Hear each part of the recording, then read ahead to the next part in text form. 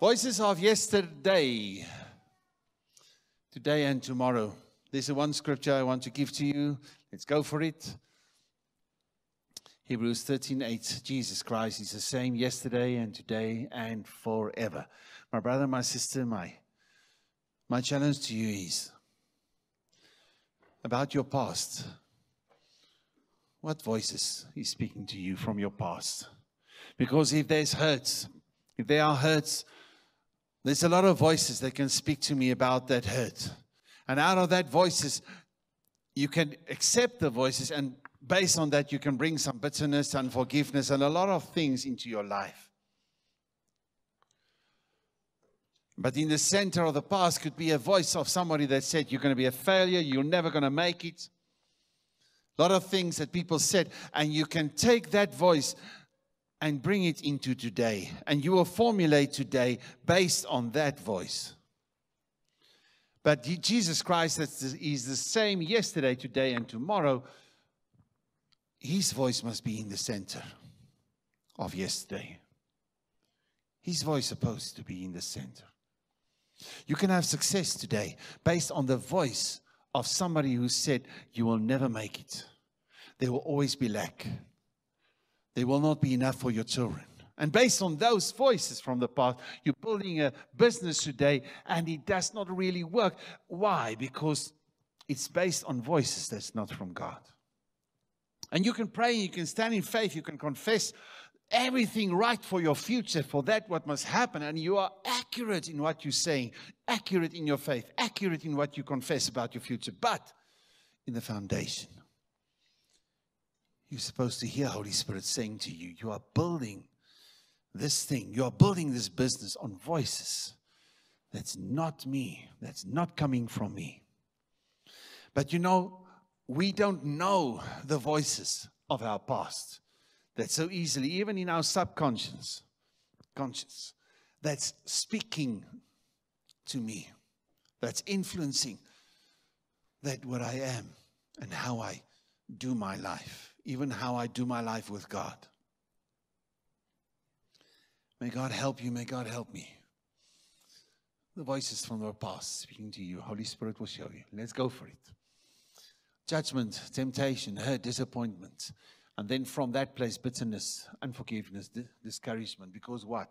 That voice is, he's going to do that again.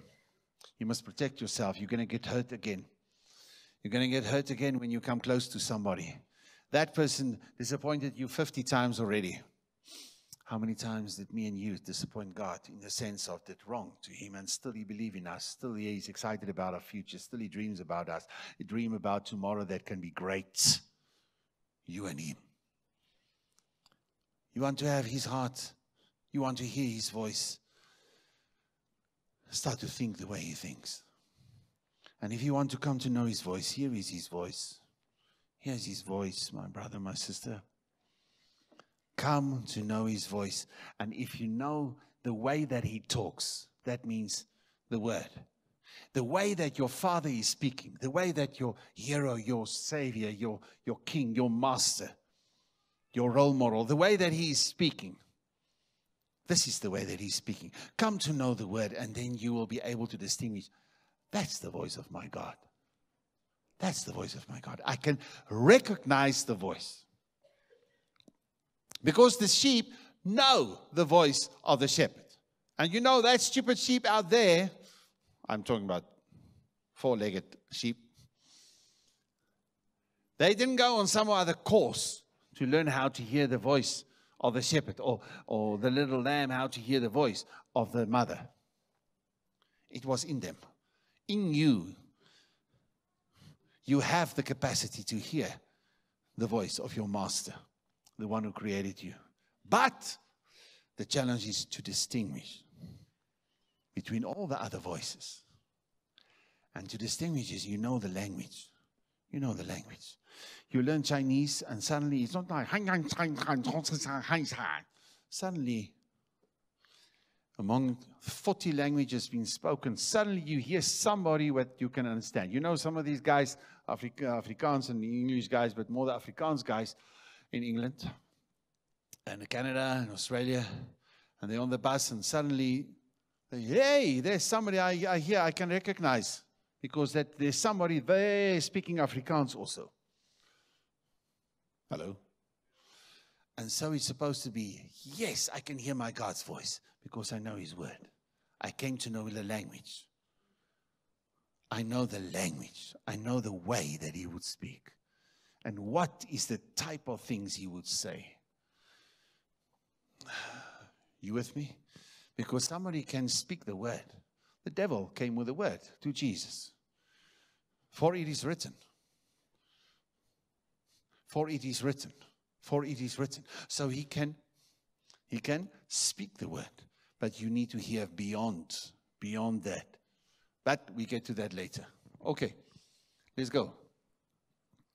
Jesus Christ and His voice is central to your past. Central to your past. Because I need to deal with my past. I need to get over the past. I need to deal with that hurt. Otherwise, I will cherish that hurt. Otherwise, that hurt will have a voice in me. That fear will have a voice. That negativity will have a voice. And it will create more voices. And you will make room for more voices. And the room of this hurt in your life, in your heart, will be bigger because there's more hojas. There's more demons that can come and speak to you. That will justify your reaction. When you walk in the flesh with certain things, there's more and more and more demons that can justify your fleshly reaction. I have an issue with Emil. Just an example. If I would have had an issue with Emil, and I keep the issue, I will see more and more and more and more reason why I must have an issue. Because of more and more things that I see he's doing wrong. That's the way. Because there's more demons coming down for this party. We can have a party with Cornelis, you know. Well, that pastor, we can have a party, man. Because he's speaking our language in the way that he speaks about Emil. He's not speaking the way God is speaking about Emil. He's speaking our language. We can have some fellowship. The Bible says don't have fellowship with demons. He's speaking to the church when he says that. Not speaking to the Satanist. Speaking to the church that you can have nice fellowship with demons. You knife the cat in the dark. What's that in English? You don't have something like that.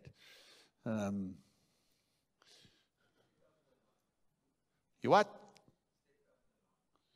No, that is bad. That is really bad. Okay, step over the line. You, whatever. You're doing some fleshly things in the dark. Okay, the enemy is very impressed. But there's more and more that will come to the party. God must help you. God must help me. That we will deal with the weaknesses, with the things of the past, the shame that you could have. No, God's going to set you free. But you know, voices. When God speaks, you are set free. But we want to put God's voice there and say, when God is speaking, I put the impact of His voice on my life, I put it there. And only if I understand what He is saying, then I take it. And now I am free because I understand it. It's not if you understand, you evaluated God, and now you understand what He is doing, therefore you take His word, and now you're set free. You're not there to evaluate God. But if you can believe, when God opens His mouth, freedom is there. When you allow Him to speak, when you distinguish His voice and you honor His voice and you draw it closer to you, when He opens His mouth, freedom is there. Because when He opens His mouth, truth is coming. There's not a lie. There's not untruth coming from His mouth. And truth sets you free. And if me and you are not deceived anymore to think, I must first understand what He is saying and what He is doing. He must first prove to me through what He's saying. Until I understand, and in my understanding, actually sometimes before I will agree. Who am I? Who are you to have a prerequisite to God? And only if I understand, I will agree with Him. That's arrogance, eh?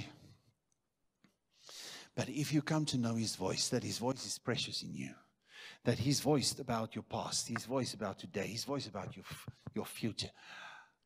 If it's like you know that when God is speaking into my past, speaking into my present, there's freedom. I'm free from the past. I have freedom to live today and honor Him. I have a freedom laying ahead of me in my future, in my destiny. Because I take His word as the truth. When He opens His mouth, if I understand or if I don't understand, doesn't matter. I know when my Father is opening His mouth, I'm set free. There's freedom. Because it's truth. And the truth will set you free.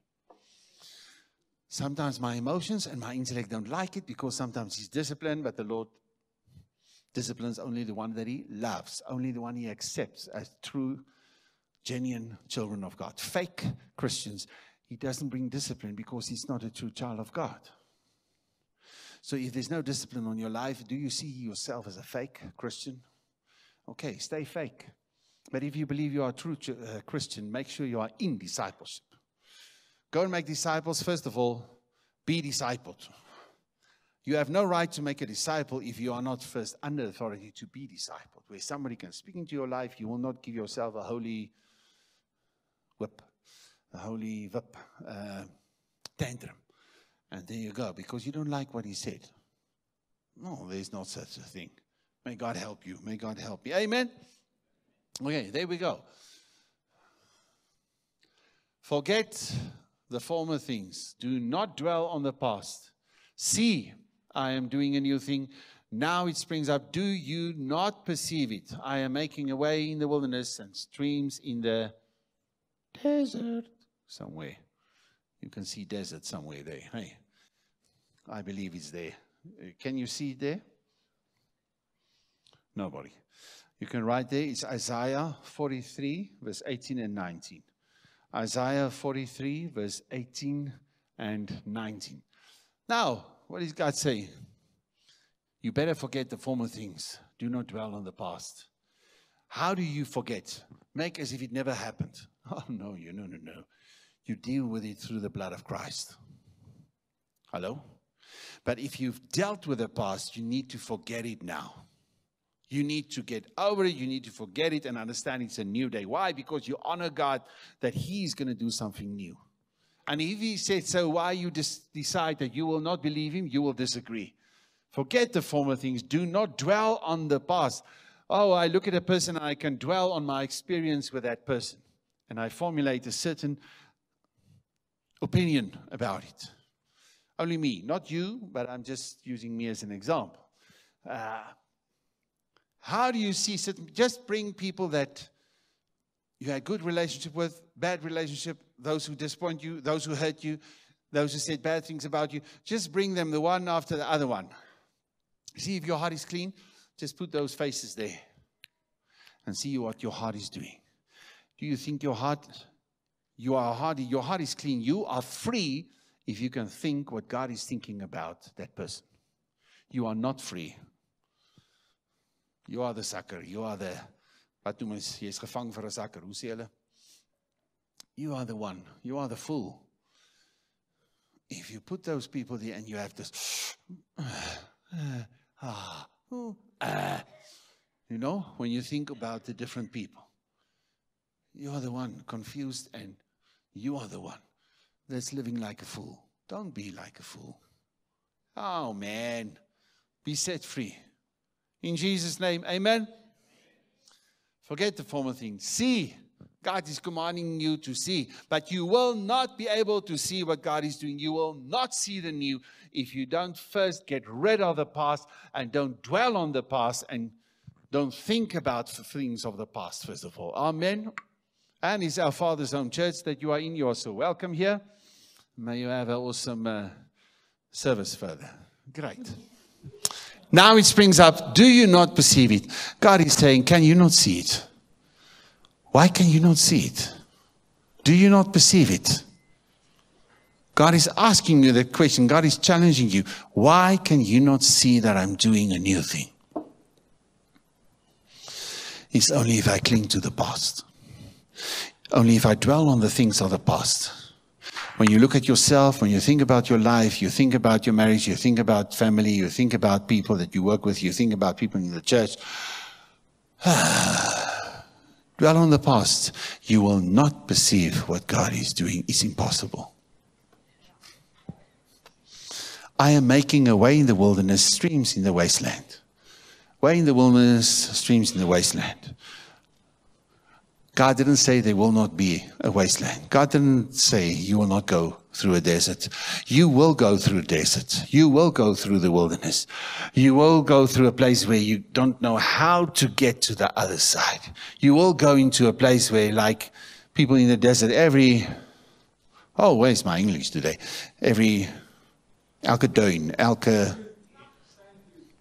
Sand dune. Every dune. They all look the same. Where's the road? No, you are doomed with every dune to get lost and to be dehydrated and die. You have an awesome destiny to go and die in the desert. But God said, He's not pray the wilderness away, pray the wasteland away. God didn't say pray for that. He said, pray for the stream, pray for the way, that you will know the way, that you will know the way. Because in the way through the desert, my brother, my sister, on the way, they had to get the revelation. That was a prerequisite to enter Canaan. Canaan to be the hell of a curse in your life. The promises of God to be the curse in your life. If you don't get the revelation in the desert.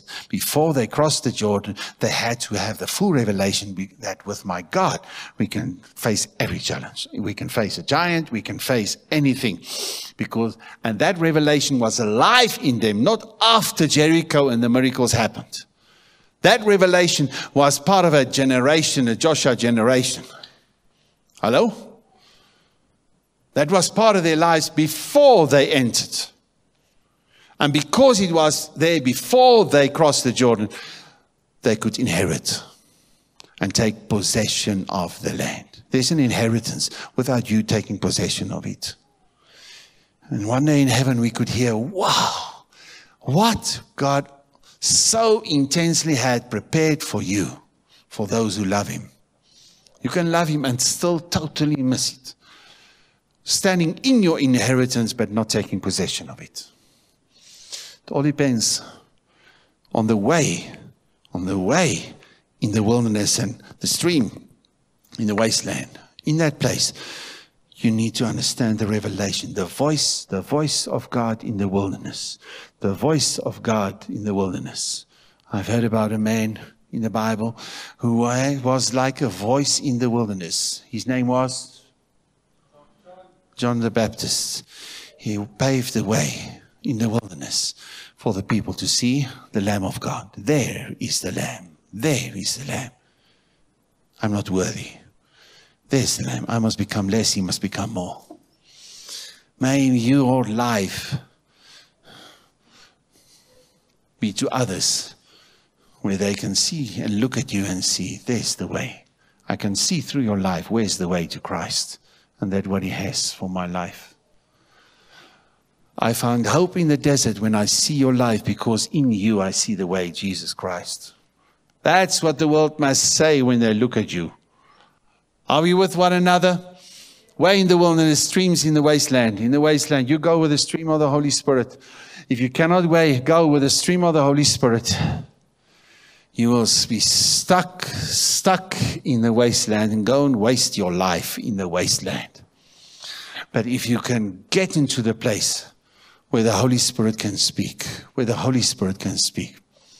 because what did we say about the past, my brother, my sister? That demon of judgment, that demon of unforgiveness, he's going to say, you see what you've done, you failed. That voice from other, you're going to make a mess of your life. You're not good enough. That guy that mocked you, that person that belittles you, those voices, those demons will remind you of the past. But the devil is only a copycat. The devil cannot think on his own. Where did he got the idea of reminding you about the past, reminding you about all the rubbish that happened in the past? He got it from the Bible, because the Bible said, he's saying that the Holy Spirit will come and he will remind you of the words of Christ. He will remind you of the words of Christ, and he will explain it to you for the future. So there's a spirit that will remind you about your excellent times that you had with God, your commitment, the day that you gave your life to Christ, your testimony through baptism, the times of brokenness in God's presence. He will remind you of quality decisions you made with God, the Holy Spirit. But at the same time, those other chochas, rubbish, will try to remind you about all the things that went wrong. You honor God and let the Holy Spirit remind you and build on that what he is reminding you of. But get the word inside. Otherwise, what must the Holy Spirit remind you of if you never take the words of Jesus? He will remind you of my words, the words of Jesus. But if you never get the words of Jesus in your heart, how can he remind you of anything? Only the devil can remind you of all the other rubbish of your past. Let's go. Now let's go. Revelation 12:11. They triumphed over him by the blood of the Lamb, by the word of their testimony. Did not love their lives even much as to shrink from death. Hallelujah. What a translation. Okay. About your past. My brother, my sister, when you want to walk in victory, what is in your past? The blood of the Lamb. For what you did wrong, when you look back, if you really confessed it in that sense, take your forgiveness, unless you believe that your sin is greater than the sacrifice on the cross. If you believe that the sacrifice on the cross was so much far more excellent than the greatness of your sin. If you respect the blood, then you take your forgiveness. But sometimes in my life, I don't know about you, sometimes you did something wrong and then it's like, sorry Lord, and then only after a week or two when you don't do it anymore, don't get angry anymore for a week or two or three, it's like then only you settle your forgiveness. But it's as if you ask for forgiveness and you still have this guilty feeling. Now, asking for forgiveness is not a quick fix. It's not, I'm sorry, Lord, and I don't repent. No, it's going with repentance, eh? We all know that. It's going with repentance. But my brother, my sister, if you want to walk ahead, if you want to overcome, even in the end time, this is Revelation. This is in the context of a lot of rubbish where everything will be shaken. Heaven and earth be shaken because God wants to make everything new. Heaven, a new earth, a new Jerusalem coming from heaven. He made you new. So many things he will make new. Everything will be made new. But where is the new today? Today, the new is in your spirit. On this whole earth, where's the new? In the heart of the church. In your spirit. God made everything new. You're a new creation. Everything became new in your spirit, not in your soul. There's some, we know as Christians, there's some huaras sometimes in our soul. But in your spirit, there's a freshness. And that new is not new yesterday and tomorrow it's stale. Tomorrow it is old. No. That newness in your spirit will forever and ever be fresh and new because it's the life of God. Now the Bible says, let the word of God dwell richly in your spirit. What does it mean? The voice of God is always fresh in your spirit. Remember we said, Holy Spirit testify in your spirit. Romans 8, hey? Good morning. Holy Spirit testify in your spirit. The word of God must dwell richly. That means he must dwell. If he must dwell, it's not just I remember it, but it's alive. The word found his home, his habitation in me. The word is living in me. Please. But the other voices can be so alive, you know. You could be in a place and then suddenly, because you have that issue, suddenly when you start to talk about that person or about the situation, it's like that person coming alive. And it's like, and we call it anger, but many times it's just because that voice, the voice of that demon of bitterness or that demon of judgment or pointing the finger or criticism is so alive. The word from that demon is so alive in you that you become intense, you become angry. You know, when you just talk about that person or talk about the situation. Let the word from hell not dwell richly in you, but let the word from heaven dwell richly in you.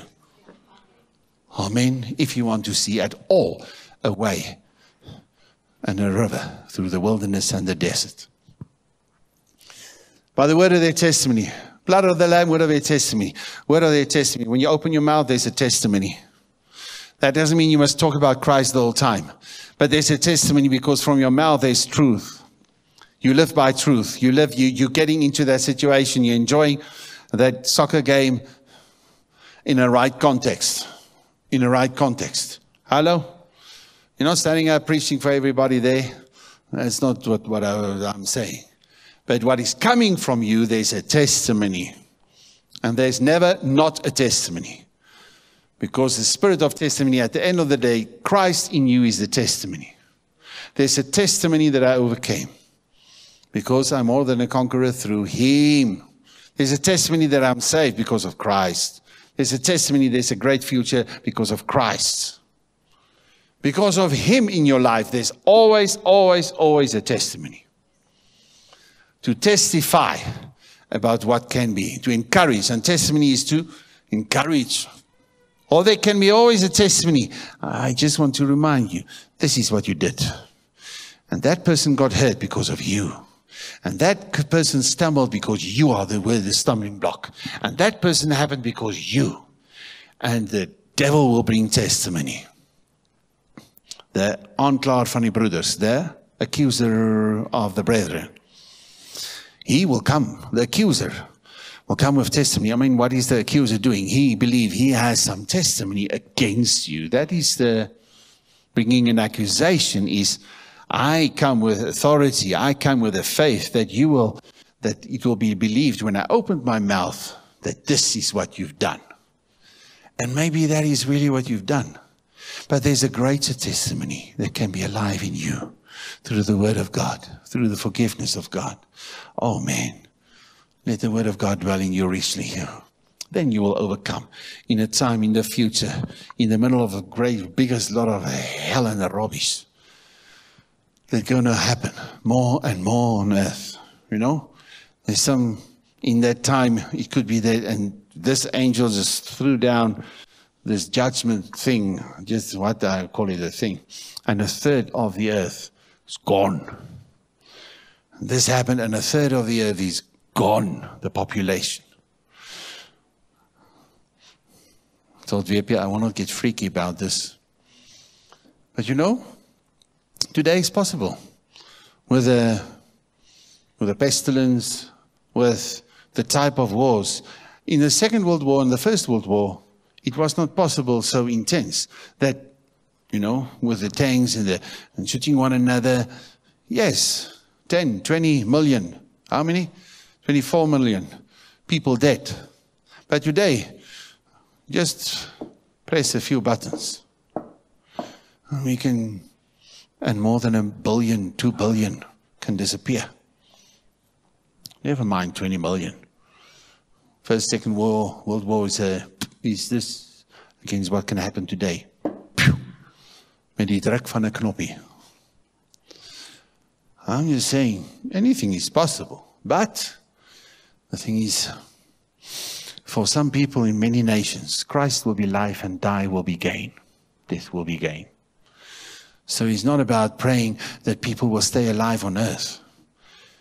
is the praying about that people will be life in Christ. They will have life in Christ, either here or there, but that people, the nations, will find life in Christ. Death can do nothing to them. They will just see more of life. How can you fear death? But fear the fact that you miss out on life here. Not fear, but you understand what I'm saying. Okay, they did not love their lives even unto death. That is what we are talking about. Death is gain. Like we say, the death of your flesh, even today, that's profit, that's gain. Right, let's go. Consider how far you have fallen. Repent and do the things you did at first. If you do not repent, I will come to you and remove your lampstand from its place. Remove your lampstand. He's talking to the church. I will remove the light that you have today. I will remove it, that you will be totally deceived. I will remove the insight that I gave you because you're supposed to appreciate the word that you know. You're supposed to appreciate and value the insight that God has given you. But if I cannot value it and I cannot respond to the word in repentance and turn from that what is wrong in my life and just get used to hear the word but do nothing about it. Hear the word and do nothing about it. Then God, not the devil, can remove the lampstand. Because his revelation, that what he showed you, my brother, my sister, was from a place of relationship. And his relationship is not cheap with you. He's not going to throw you in hell. But that relationship that is, I want to say with dignity. Can I say that? There's dignity in your relationship with God.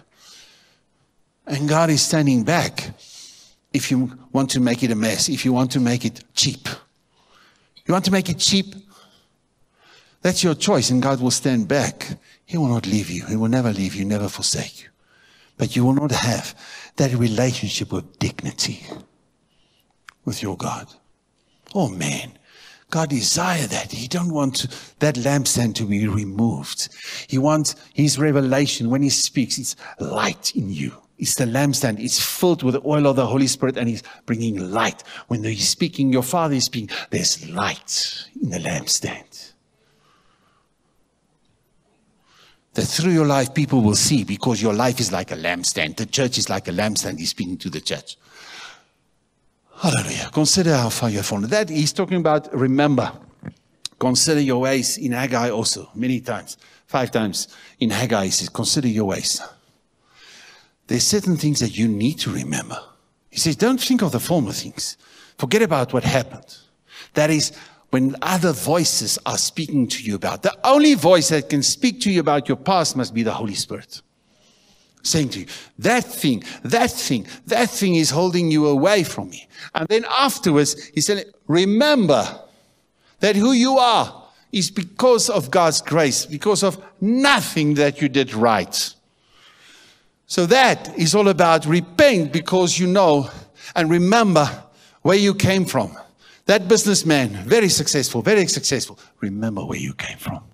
Remember that one scripture that says, remember that it was I that gave you the ability to gain wealth. Dit was ek wat jou die vermoë gegee het om succesvol te wees, to make profit. He says to the rich man, remember, so that you will always know I have one thing to boast about, and that is the cross of our Lord Jesus Christ. When I must remember, I go back, I see Christ on the cross. I go back, I go to the Garden of Eden, humanity making a hell of a mess, and God says, He gave the promise. You will, jy sal sy kop vermorsel. You will crush his head. That will be Christ.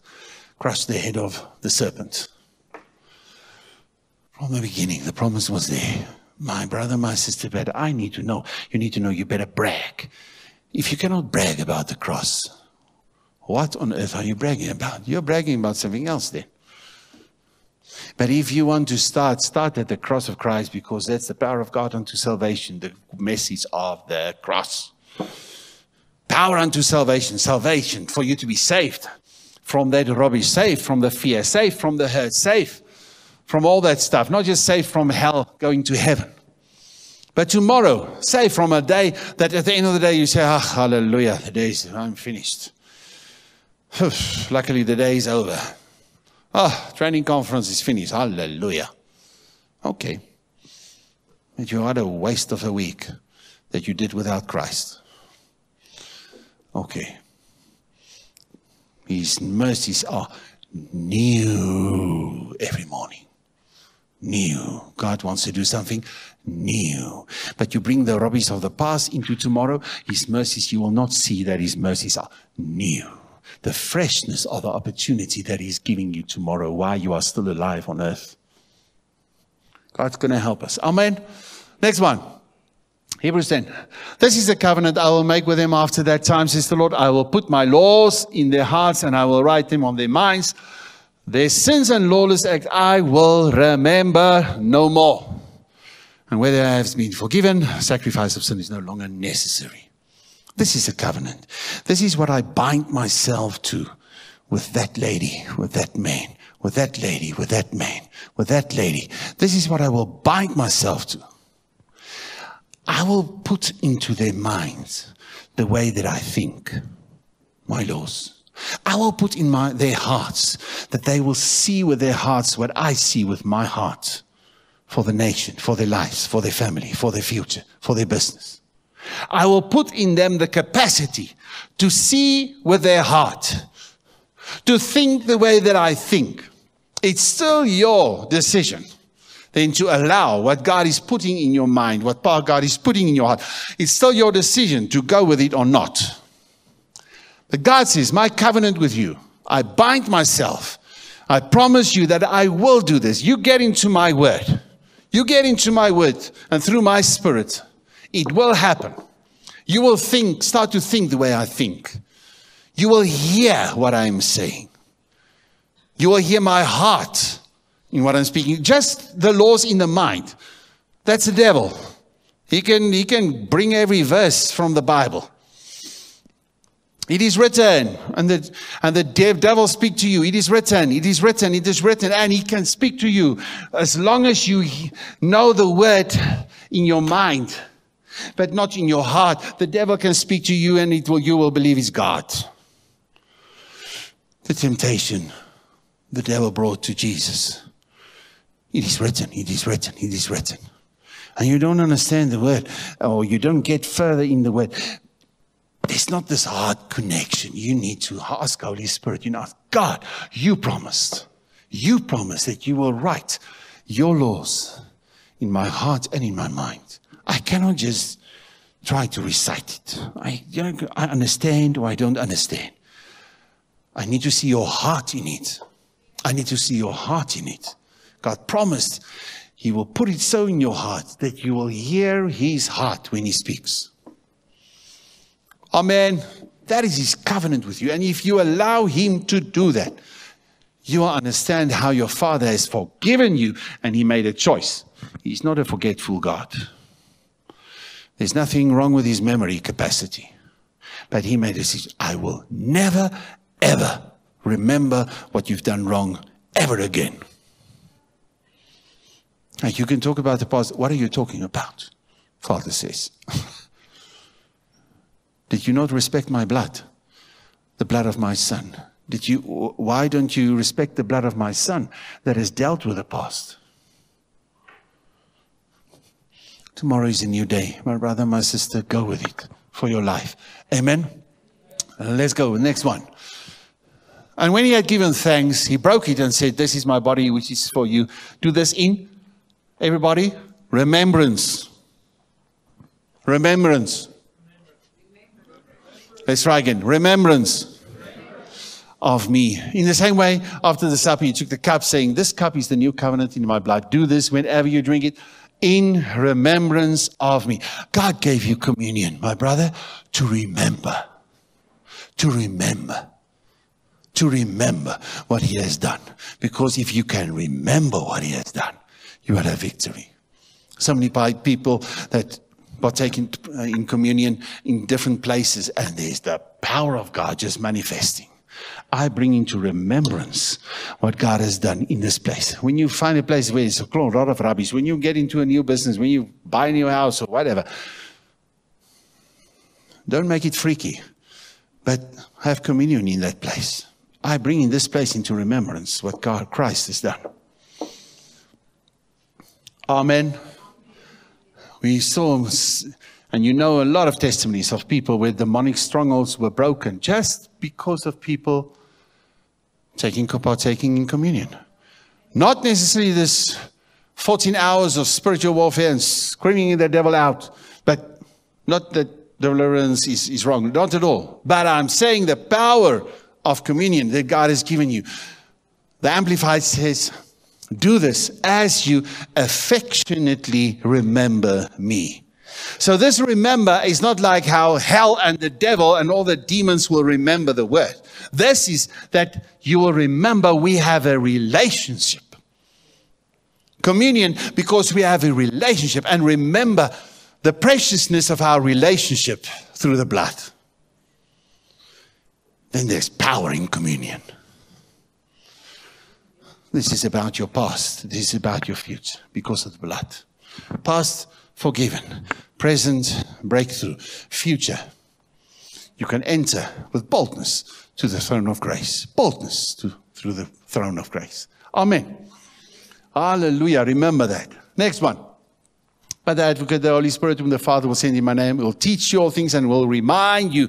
We talked about this. Will remind you. My brother and my sister, God has given himself to remind you. God has given himself. And the one that will remind you, the memory from heaven is living in you. It's called the Holy Spirit. The memory from heaven is living in you. His name is the Holy Spirit. You get it in, and the Holy Spirit will remind you. He's the memory capacity in you. God himself, the Holy Spirit. You take it today, please. Please, man. And further, you have the Holy Spirit and you have communion.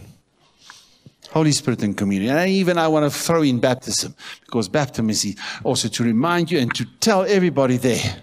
And they can remind you of it, that I gave my life to Christ. I'm finished with the rubbish. I gave my life, and this baptism going through is to say the Egyptians are forsaped. They're drowned, and I'm going into a new lifestyle with God. I call you to hold me accountable to this, and I give this testimony unto you, baptism. God's going to help us all. Amen. Next one. We're not going to look into this, but everything about the new covenant, about the new heaven, the new earth, the new Jerusalem that will come from heaven. The new Jerusalem. Jerusalem, die woonplek van vrede, the habitation of peace. The peace that has to do with relationship. New Jerusalem is God coming down, and He find his home with me and you. Our Father's home. That's the new Jerusalem. Father having his home with you and me. Great. And then, last one. Philippians 3 verse 14. I press on towards the goal to win the prize for which God has called me heavenward in Christ Jesus. This is translation from what Bible? NIV. Sure, you could have fooled me. Okay. I press on towards the goal. I press on. Some of the other translations also saying this one thing I'm sure of. Sê weer? Oh, daar sê dankie hoor. We cannot, you have verse 13. Read quickly verse 13. Exactly how it is said. That's the difference with Afrikaans and English. I don't know who did it right, who did it wrong. But it's not about right and wrong. But some verse 13s are 14s and verse 2 are 1 and something like that. Anybody? Brethren, I do not count myself to have Apprehended, thank you. But one thing I do, forgetting those things which are behind and reaching forward to those things which are ahead. Yeah. One thing. I forget.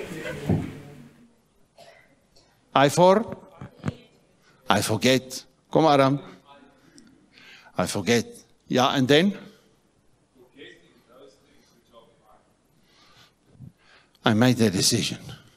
But for me to press towards the goal, I must first forget. I must first deal with the past. There must not be voices, rubbish voices from the past. Otherwise, I cannot press on towards the goal. It's not possible. And you can try to press on towards the goal with a prize which God has called you heavenward in Christ Jesus. But if you ignore the past instead of dealing with the past, but you're allowed to forget it if it's under the blood. If it's not under the blood and through the blood of Christ, only through the blood of Christ that you can have victory. If you haven't dealt with the past, it will haunt you. It will haunt you all the way. All the way. But there's one thing. After he explained this whole thing, in Philippians here, Paul explains the whole thing of, I consider all things rubbish. I consider all things, some other translations is other words also. I count everything rubbish for the sake of to receive Christ. To receive Christ. I'm talking about things that are precious to you. I'm not talking about sin. I consider all sin rubbish. That's obvious. But there's things that I can cling to. There's things of my way of doing that I can cling to. My personality, I feel comfort. I feel comfortable in my way of doing. I feel comfortable according to my personality. God knows my heart and He's using me according to the personality that He gave me. Who the heaven told you that is the personality you're supposed to have? It could be the personality based on your past and your circumstances and whatever happened in your life. And you are living something that's not from the heart of the Father. God is seeing you totally different than the way that you see yourself. And based on how you see yourself, you form a personality. May God set us free. But for me to press forward to the goal, for the prize which God has called me heavenward in Christ Jesus. I need to deal with the past. You need to deal with the past and the voices of the past. And the voices of the past. Okay, you all know this testimony, just make as if you heard it before. And dream about it. You can sleep now, those who heard it before. So this fear in my life that I want to just only stand in the English class, I must do the, what do you call it, monologue or something like that. And I say one sentence, then I go and sit and I get 1 out of 10. Yay! But I will rather get 1 out of 10 instead of standing in front of people because I have a fear I cannot stand in front of people. So in many ways, many times I had to make a fool of myself. And even in the army, God said, you will go to that song group. First of all, even in the army in Kimberley, all the other things that happened that I testified about, a lot of breakthroughs and people gave their lives to Christ. But at one stage, I was there with this march band, and there were all these guys, trumpets and trombones and E-flat horns and tubas and, and all these, march bands, that everything. And the South African march band going to come through, and we're going to have a major thing for 75 years festival of the army. And there's some songs, and nobody can read music. And I'm just fresh in the army still in basics. Germany! And someone started in basics. You're going to teach my band. Oh, I had not a lot of sleep in the night, praying in tongues. And I had all these guys. Now you have these knoller. And then these guys, they make not a heaven of a mess, really a hell of a mess. And I must get them right because the South African march band is coming and it's going to be a whole stadium full of people and everything must be nice. Yeah, God in His love, using me according to my personality. Not at all, absolutely the opposite. Yeah, God help me. In the front row, there were some guys. Hey, they would say, curse them. When I'm starting to get angry, they would say the swear words. Say, do you have any? Say. Naughty, not devil inspired, just plain naughty. But at the end of the day, God helped us. Oh, it was only God that helped me there with a lot of stuff. And it was great, and God did a major thing. But my brother, my sister, God's going to put you in things, in situations. And if you are not put into situations that's challenging beyond your personality, just know that you are most probably not really walking with God. Because if God really wants to use you, He wants to make sure that He will get the glory and not you. And therefore, He will use you beyond yourself so that you cannot but say, it was only God. But if you don't want to walk with God and you don't want Him to get all the glory, just let God use you according to your personality and where you feel safe and where you feel in control and where everything is understandable and where everything makes sense. That's okay. You're going to heaven. Don't have to give Him all the glory here on earth. I mean, God sees your heart. But if it's going to be about Him, He will go beyond you so that you and people around you will say, that was not Him, that was God. You will need guts for that lifestyle. But go for that. Because that is what the crown is all about.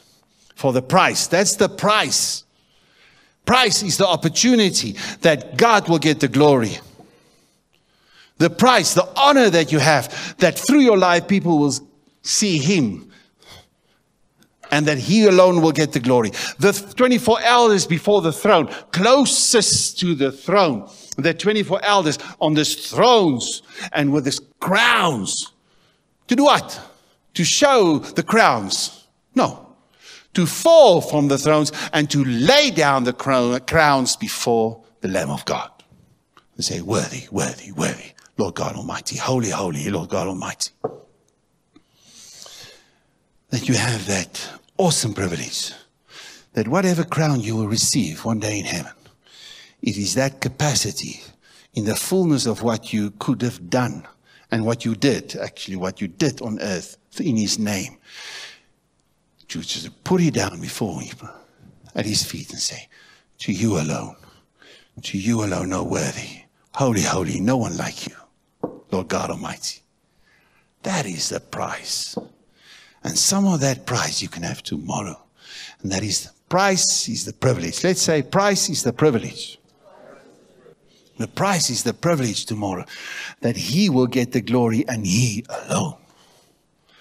Then you need to get rid of yourself, your flesh. Get rid of your past, the voices. To get rid of the other voices.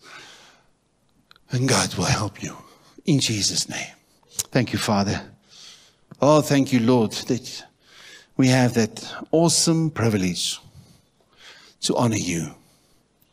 And whatever opportunity you're giving us tomorrow, Lord, even in a crown that portray your beauty, when you crown us with your glory, Lord, that we will never fall into the rubbish, into the trap of taking the glory for ourselves, like Lucifer did in heaven. But God, tomorrow when you crown us with your glory, when you crown us with your beauty, that we will, through our lifestyles, that we will lay down and declare that is all about you. That is all about you in what we study, in where we work, where we dance, where we give class, where we do whatever we need to do. My God, help us to see the awesome privilege. And that the price for what Christ has done on the cross, more than conquerors, so we can live tomorrow. Help us to see the privilege, Lord. But God, have mercy on us so that we understand your mercy, your practical help, Lord. So that we understand when you challenge us beyond our personality, challenge us beyond our capacity, that we will always remember it's because you alone want the glory. And you want to crown us with your glory so that we will declare that it is Christ and Christ alone. Thank you, Father, for that opportunity. Thank you for that privilege. Thank you that you trust us in such a way that you will believe that we will give you the glory. Thank you for your awesome faith in every man, every woman in this place.